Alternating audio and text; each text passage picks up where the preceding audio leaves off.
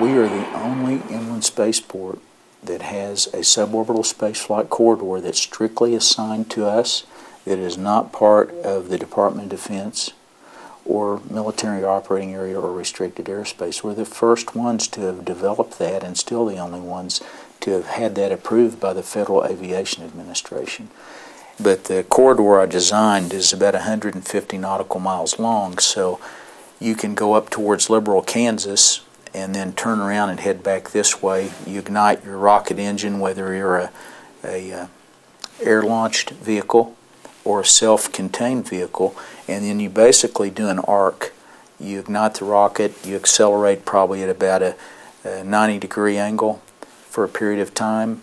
You become weightless, you're up there, and you see the black of space and the curvature of the Earth and all these beautiful things, and then 15 or 20 minutes later you're coming back downhill. So that's basically what a suborbital flight is all about. So the facility offers a tremendous amount of capability, not only for space, but for aeronautics.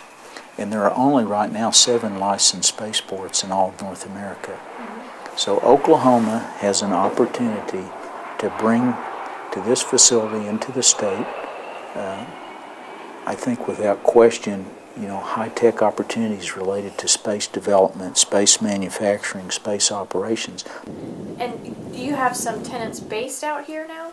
We don't have a space tenant based out here now. We do have a maintenance, repair, and overhaul aircraft facility that's based out of Bristow. We're hoping that the commercial space industry grows and our spaceports become even more closely linked, that there'll be the opportunity from point-to-point flights. I was approached by the director of the New Mexico Spaceport about developing a corridor between the New Mexico Spaceport and the Oklahoma Spaceport. The director would like to have the very first point-to-point service between the New Mexico Spaceport and the Oklahoma Spaceport, so I think that's a great idea. And what we actively have going on right now is achieving a higher operational altitude for Armadillo Aerospace. They have a vertical takeoff and vertical landing vehicle that does a powered ascent and a powered descent all the way back to the surface. And they've been here before. They've made 3 flights from our facility in the past. It has the capability to fly up to altitudes of 62 miles or higher. And they want to do initial high-altitude flight tests, and we were the first spaceport that he conducted his flight test from, so we were very happy about that. Talk to me a little about Rocket Plane. I know they haven't really been active for about 2 years. No, right? It's basically old news. Rocket Plane's not around any longer. We're focusing on the activities of those who are actually up and running. As I mentioned, X-Corps. They're still very interested in utilizing our facility, not only for flight tests, but for future flight operations. They're the ones that have the Lynx vehicle.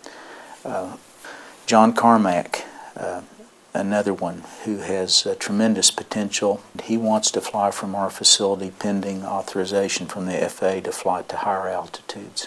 It gives us an opportunity to host a lot of different type of activities, whether they be suborbital for research and development or actually for commercial space, or we feel that it gives Oklahoma a huge advantage. Let's see.